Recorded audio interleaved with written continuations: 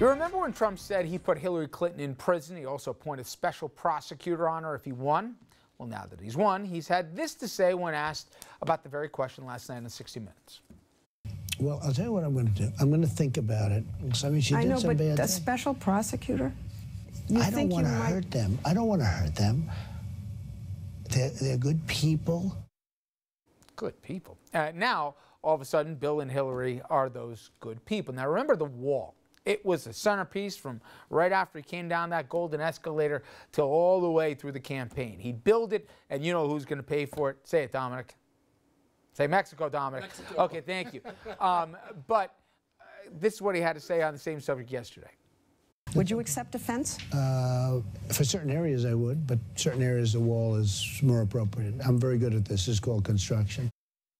Now, those are just a couple of things. Either his position mitigated a little bit or altogether changed. Trust me, there was a bunch more. Obamacare, another one. We already told you about how he would keep parts of it.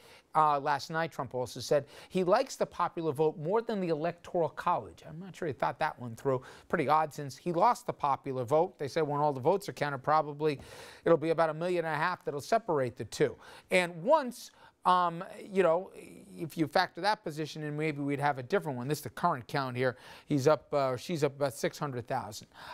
But there's more here, guys. And Jerry, my question is, it's a difficult answer for anybody but usually this happens after the primary before the general. In this case, it's the general too, when he puts his hand on the Bible here and he takes an oath on January 20th.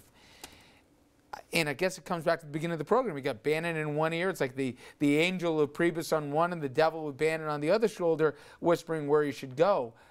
How does he navigate people who voted for him because of all the red meat? And now he's got to realize that he's got to, you know, you can campaign, what is it, in something, but you got to, you know, legislate in prose. I mean, how does he do it? You eventually have to govern. I mean, this is to the point of he's got to pick his priorities. And rather than building a wall, maybe you should build some roads and highways and bridges. I mean, that would be an effective way to go. I mean, if he gets things done, I think his support, his base, will forgive him for not putting Hillary in jail or prosecuting, going that. I think he clearly, that was campaign rhetoric, and now he probably doesn't want to waste his time doing stuff like that. He's got to pick. He's got to prioritize. And if he's smart, he'll pick effective things that people will say, wow, things are happening. People are getting to work. You know, he clearly went to war with the press.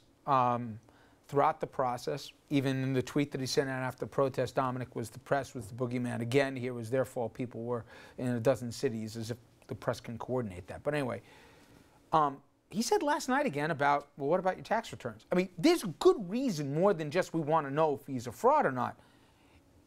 What does he owe money to the Russians? I'd like to know that, especially if he's now going to be crafting foreign policy.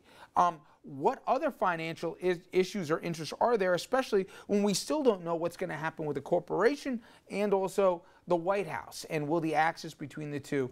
He said he was going to show his returns once the audit's done. Do you think we will ever see those returns?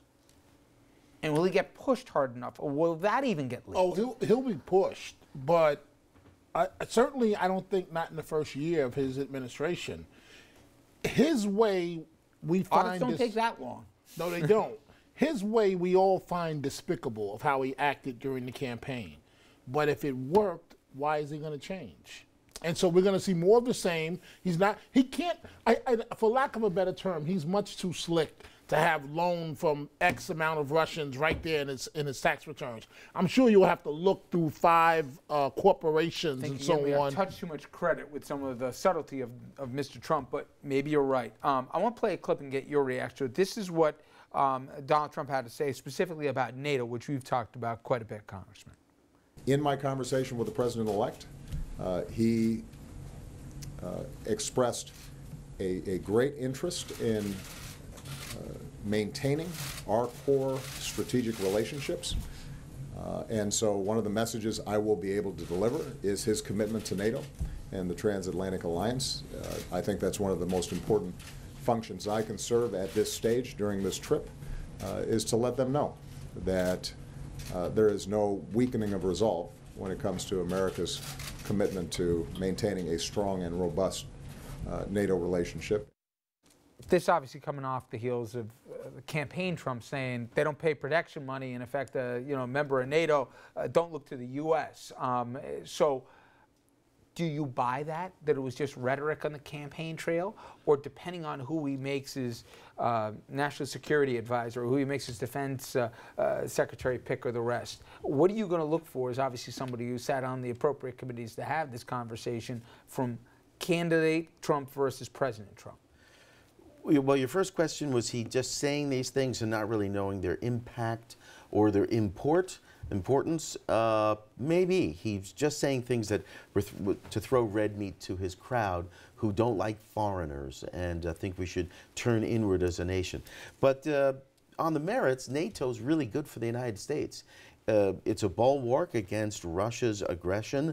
It's a bulwark against terrorism. I get it. Just for time, I want to ask you this, though. Yeah. President goes around, does a world tour, and says to all our allies, trust me, it'll be okay. If you'll say that, do they say, yeah, right? Okay, here's the thing I wrote down, egg on his face.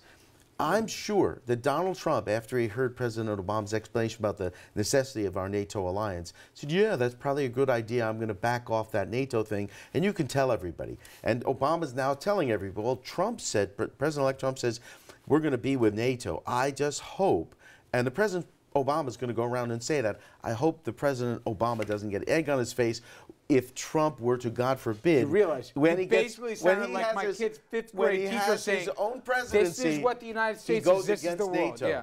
Oy vey. Okay, guys, thank you all very much.